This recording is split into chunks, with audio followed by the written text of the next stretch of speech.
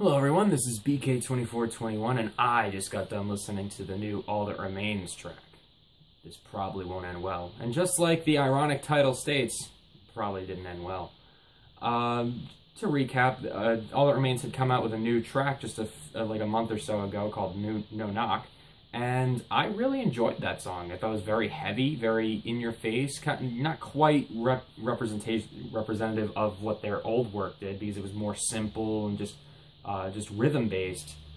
But it was a song that really got me excited, hoping, oh, maybe this band has gone back to the form of the Fall of Ideals. You know, they're doing more heavy stuff again, which was missing a lot in their last two albums, in my opinion. So now they have released their first official single of the new album, and I've got to say I'm pretty underwhelmed.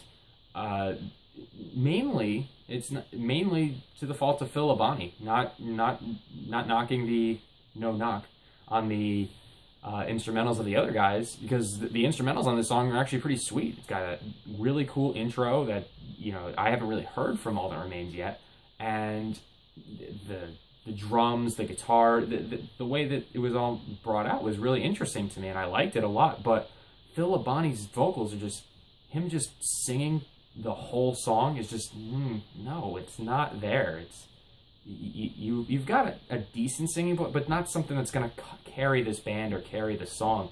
You really need to step up and start screaming a lot again, and that's what really made this band appealing, at least to me, when I first started hearing them. On, you know, songs like The Air That I Breathe, Six, you know, songs like that.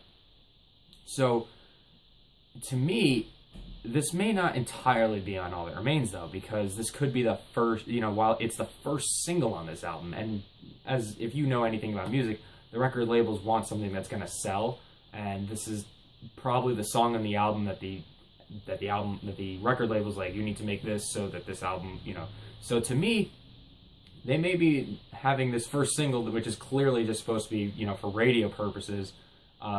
Clearly, that may be the product of the ironic title. So maybe we'll hear more stuff like No Knock, although Phil Labonte himself has said that it's not going to be, but at the same time, it may not be like stuff like this. So I think it's worth mentioning that Phil Labonte himself discredited and said that his album A War You Cannot Win sucked, and that what they've been that they're gonna try and be the new pioneers or of metal or whatever he's been talking about. He's been saying a lot of things that metal needs a new bad guy, blah blah blah, that he'll be him.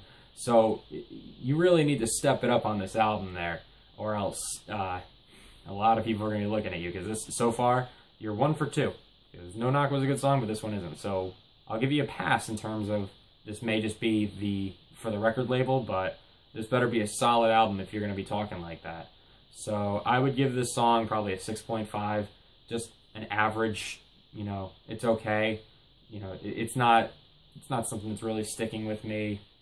It's not gonna. I mean, I recommend that everyone listen to it at least once. You know, the instrumentals are at least interesting, but other than that, this song doesn't really have any memorable value to it, or something that's going to make you want to play it over and over again, at least in my opinion.